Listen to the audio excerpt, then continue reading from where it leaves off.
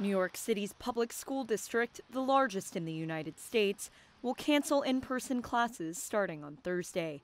The school closures come as the U.S. death toll from COVID-19 surpassed a record 250,000 lives lost, while state and local officials reimpose social distancing restrictions across the country.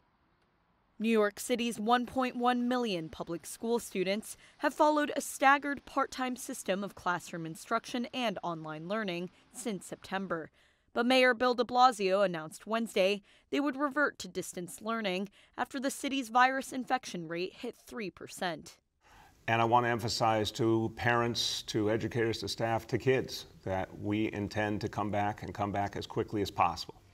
New York City, once the U.S. epicenter of the pandemic, has seen a late autumn resurgence of the virus after a summertime lull. It now joins other large school districts like Boston and Detroit in canceling in-person learning. 41 states have reported record increases in daily COVID-19 cases this month.